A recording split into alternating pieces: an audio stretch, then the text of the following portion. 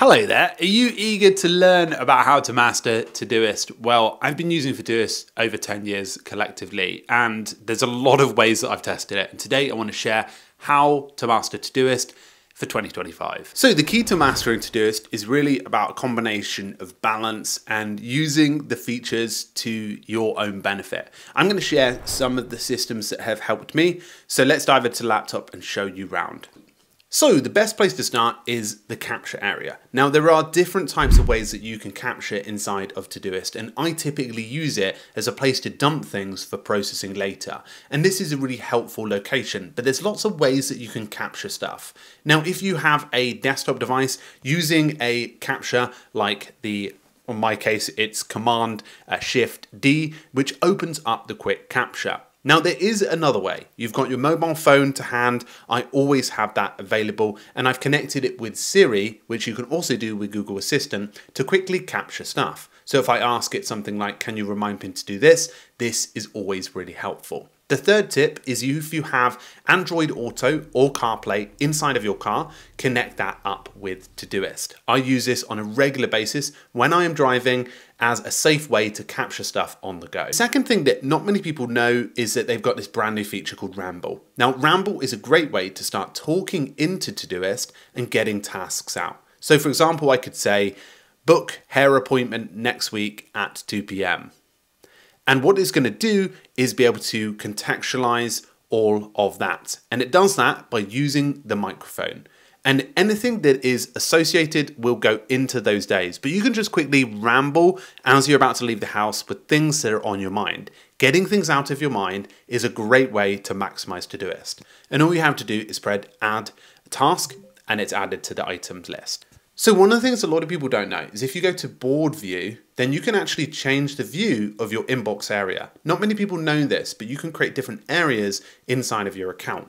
So if I go up here and press add section, I could section off my inbox for certain types of activities so that I'm not totally overwhelmed during the day. So you're probably wondering, how does this actually work? Well, if you're capturing something on your phone, then you can quickly organize an inbox to a work area or a personal area. This will just help neaten things up so that it contextualizes what you're doing. So for example, when you're taking things from inbox at the end of the day over to the manage areas, you're able to do that. Something a lot of people don't know about the capture abilities in Todoist. So if you're looking to master Todoist, it's not about overwhelm. Overloading the stuff that you have inside of here is not the aim of the game. There are two areas I typically create when I get started. They're a folder called personal and work. Now, both of these folders help me to organize what I need to do and what I need to focus on. Other people do prefer to create subfolders as well as different projects for all of the different aspects of life. So it's totally up to you, but if you start adding due dates, that's when it gets overwhelming. Little bit of a pause. If you're looking for a focus timer that complements Todoist, then you should check out Bento Focus. It's our app that we've created that's going to help you to be more focus orientated. You can use it alongside Todoist, and it limits you to just 3 tasks, helping you to focus on what's important. So it perfectly combines using what I mentioned about Todoist and overwhelm with what we have with Bento Focus. So check it out in the link in the description. We'd love to have you. Please do let me know if you do download it, and I'll give you a big thank you. So something I didn't really appreciate is adding no due date to the work that you do. So what I typically do is when I create a project, I typically organize it in a board view. I then create sections, as you can see, of all of the different projects that I'm currently working on. Now, my goal here isn't to necessarily add a due date to everything and start doing things, then going to my upcoming area and seeing a flood of information. What I'm trying to do here is prioritize what I've got to do and just add them in a checklist form. Then I can go in every day and choose what is important to do on my list. It allows me to work down the list and be a bit more effective. So my rule is add stuff without due dates. And you can do that by going up here and setting the sorting to priority. This way you'll have a list of things that you need to do, but you won't forget it if you constantly come back to this. Now, some people ask me, Francesco, I will forget it. Checklists are obviously don't have a due date, and some things will need a due date. Of course they will. But the thing that is helpful to do at least for the first 30 days is set a recurring task in Todoist with something like checklists. This is a great way to make sure you go in here and prioritize what you need to do for the day and assign it to the day that you're on. Personally, I find this to be a lot better way to reduce overwhelm and just keep things aware of what I need to do. Obviously, there are things that are going to come up in your day. There are things that are going to be higher priority, but this just allows you to not see a spawn of tasks that just come as per day. I was previously listing like 20, 30 tasks, and this is probably a better way to go. So moving on to the today and upcoming areas. These are great areas for using the calendar mode. Whilst you can use the board modes and you can use even the list mode, I always love going into the calendar mode. Calendar mode is a great way to see what's coming up for the day. So the best way to maximize this is to have items that you need to do during the day that are from your checklist area. They belong up here. They're just today. They're general and they haven't yet been assigned a type of item or thing to do yet. So here's an example. So maybe I've brought these over from my checklist area. So what I'm simply going to do is go and drag these in where relevant. Now, if it's too overwhelming, drag these in one at a time. For example, I've set this one for 4 o'clock, but maybe I want to do it just before my meeting in the afternoon. So that is why it's important to be able to see what you've time blocked, but not overwhelm yourself at when you're going to do it, because things sometimes take too long and can sometimes be overwhelming. So I find this to be an effective technique to doing that. If you come over here and look on the right hand side, you can see when it's time blocked for the day. And if you don't get to the activity, you can right click and choose it for tomorrow and move the task on for later. This is a great way to start thinking more effectively about your tasks.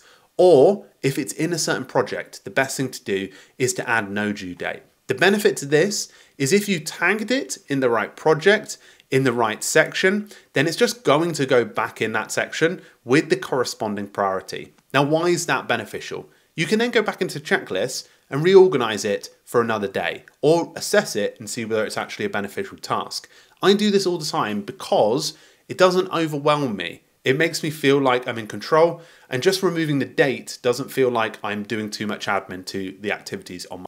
So one thing that a lot of people don't maximize inside of Todoist is something called habits. This is built into Todoist and it's a great extension that's going to help you to do things that you might do every single morning.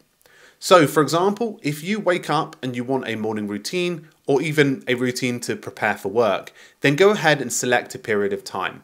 Now what you're going to do here is type in every day at 7 a.m.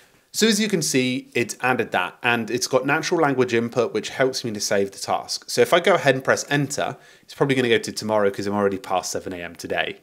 So here we are with the task. Now go to the top right hand corner and press track habit. Now what this is going to do is turn this task into a recurring item.